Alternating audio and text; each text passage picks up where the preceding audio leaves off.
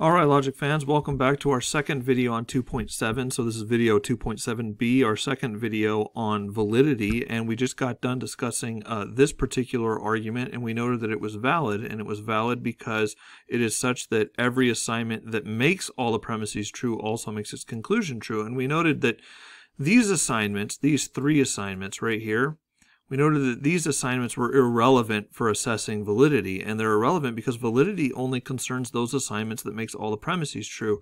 And in these three assignments, it's not the case that all the premises are true. So all we're really looking for is it the case that in every assignment that makes all the premises true, the conclusion is also true?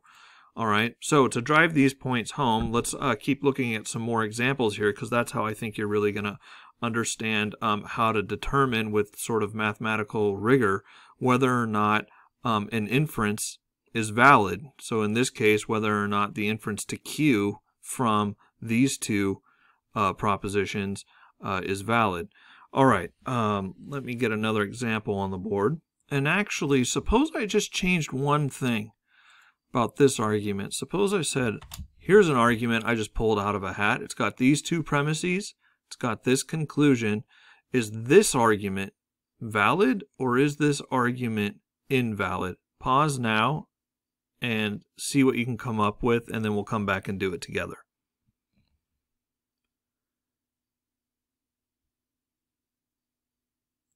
Okay, hopefully you've had a chance to try this out, but I'm going to build us through this together again for this example, okay?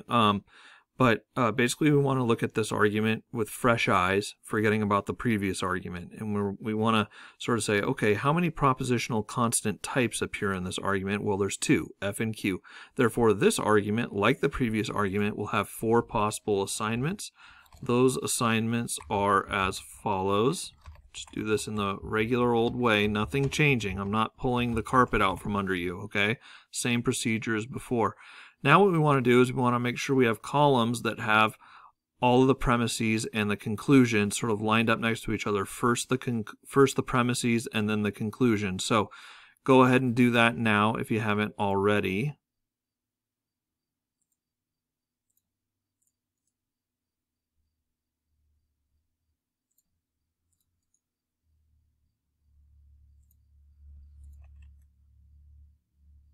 So now we've got the premises lined up here. Here's the two premises, okay? And we've got the conclusion in the far right column, all right? And let's diagnose this argument on every possible assignment. So this is going to go true, false, true, true. Once again, not F. The second premise here is going to go false, false, true, true, right? So it's going to go false, false, true, true. And then Q is just retranscribed, so you don't have to do this extra column. You could just use this, but for the sake of illustration, I am going to redo it on the right here, just so you can see premises and conclusion all lined up nice and easy to read. So let's take a look at what we have here. Okay, we're trying to figure out whether this argument is valid. It's valid just in case on every assignment which makes all the premises true, its conclusion is also true. Well, let's take a look at what we have here. Is this a situation, is this an assignment right here where all the premises are true? No, so we don't have to worry about that case. Is this a case where all the premises are true? No, so we don't have to worry about this particular assignment. Is this an assignment where all the premises are true? Yes, it is. And is it the case that the conclusion is also true? It absolutely is, and so so far so good, but validity doesn't require there to be just one case where all the premises are true and the conclusion is also true. Validity requires every assignment, so this one, this one, this one, where all the premises are true, the conclusion is also true. So we've got to check out this last case. Is this an assignment here where all the premises are true? Yes. Is the conclusion also true in that case? No. It is not, all right? So let me highlight this here. So here's a case under bivalence, an assignment, where all the premises are true and the conclusion is false. Therefore, this argument is invalid. It is invalid, right? And if you think about it from the point of view of, like, we had if Fred is a square, then Fred is a quadrilateral. It's not the case that Fred is a square, therefore he's a quadrilateral, right? That doesn't follow at all. I mean, suppose Fred was just like a circle. Well, it's true that if he's a square, then he's a quadrilateral, right? It's also true that he's not a square. So all the premises are true, and the conclusion, namely that he's a quadrilateral, is false. So that's this case here, right? So namely, on the assignment where F and Q are both false, it turns out that all the premises are true, right? And the conclusion is false, and therefore this is an example of an invalid argument. Okay, all right. Let's try one more here before we press on some other things. But I want you to see another example. And in fact, I might as well just put on the board here the definition of invalidity, since that's what we saw here. It may help to see both validity and invalidity. So notice that an argument is invalid. Okay, so I'm going to formally define invalidity here. And remember, these are mutually exclusive and mutually exhaustive concepts. So pick an argument out of a hat, it's going to have exactly one of these two properties, right? If it has one, it does not have the other. All right, so every argument is one and only one of these. An argument is invalid if and only if there exists at least one assignment that makes all the premises true and the conclusion false. And notice that's exactly what happened in this case, provided there's at least one. So it doesn't matter if there's 10,000 assignments, okay, and 9,999 of them have all true premises and true conclusion, and there's one in there that has all true premises and a false conclusion. That argument is invalid. The truth of the premises does not guarantee, right, the truth of the conclusion. And so that would be invalidity, and you can see it satisfies that definition. So provided you're not invalid, you're valid. Provided you're not valid, you're invalid.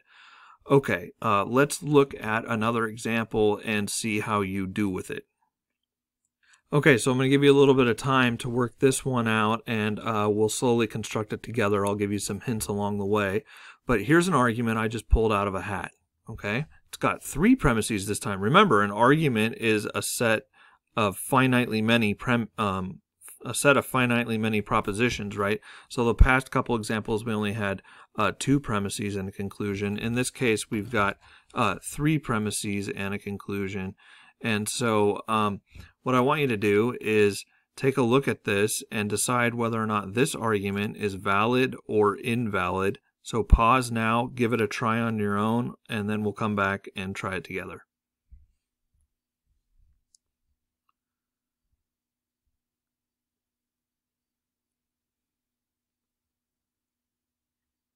All right, so your first hint, how many propositional constant types appear in this particular argument?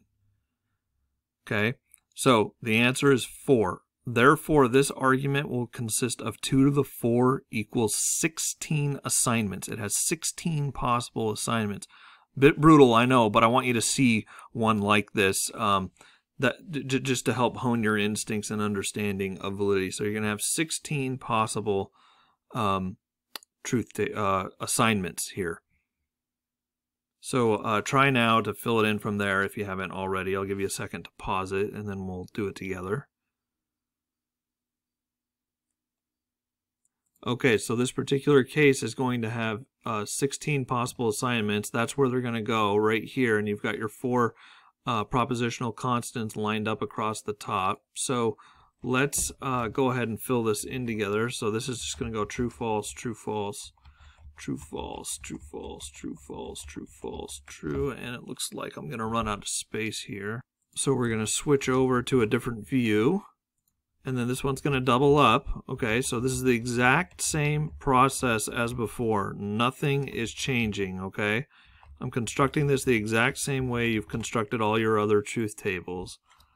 2, 3, 4, 1, 2, 3, 4, 1, 2, 3, 4, 1, 2, 3, 4, and then we're going to have 8 trues and 8 falses here. So 1, 2, 3, 4, 5, 6, 7, 8, 1, 2, 3, 4, 5, 6, 7, 8. And this is all 8 possible assignments for the argument in question. All right, so let's, yeah, that should give you a good view of them. This is all 8. So now looking back at our argument, we want to have all the premises and the conclusion lined up nice and neat. So let's go ahead and do that now. So I'm hoping that you can see all of this, but what we have here is we have our 16 assignments. They're right here. So here's the assignment where A, B, C, and D are all true. Here's the assignment where A, B, C, and D are all false. All right. And then we've got our first premise, our second premise, our third premise, and our conclusion all lined up and ready to go. And so what we have to do is figure out what happens to the premises and conclusion on all these different assignments. So it's a little bit of work, but it's pretty easy to do. So we have A wedge B, which is this column, wedge, the second column, this column, right? So we're going to go true, true, true, true, true, true, true, true, true, true, true, true, false, false, false, false. All right. Then we've got the first column here, arrow, the third column, A, arrow, C. So we're going to go true, true, false, false, true, true, false, false. And then every single one of these is going to be true because they all have false antecedents. So not that bad, right? Pretty easy to do. And then we've got the second column, arrow, the fourth column. So this column, arrow, the fourth column, right? And one quick way to do this, you don't have to do it this way, you can just go through it, but one thing you can do is you know that all of these have a false antecedent, right? So this is a false antecedent here, so those four are going to be true, 1, 2, 3, 4, and then you also know that these four are all going to be true because they have false antecedents, right?